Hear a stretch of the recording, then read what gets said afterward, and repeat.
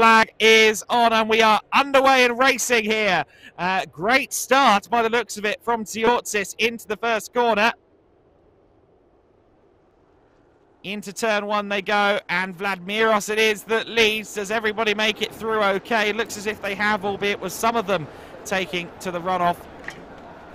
Into turn two they go for the first time, and it is V.Tziortzis. V.Tziortzis, though, with a strong run in this race. He's led from the front of the pack. He was almost 10 seconds up on Alberto Nasca in second place. Nasca 9.1 seconds back last time across the line. V.Tziortzis has really been in a class of his own here. Rounds the final corner in that number 5 car, and it will be victory for Vladimiros, the Cypriot driver, with lots to celebrate here in Spain. Congratulations, Vladimiros, on a fabulous win here in Euro NASCAR 2. Nasca will cross the line for second place. Nasca eventually only finishing 6.6 seconds back. I think this young man, Vladimiros V.Tziortzis, was driving carefully on that last lap, and I don't blame him. Nasca took second place. Martin Dubek held on to third.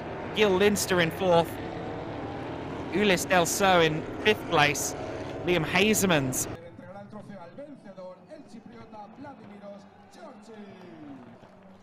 And there you go, delight for Vladimiros. We will now hear the national anthem of Cyprus.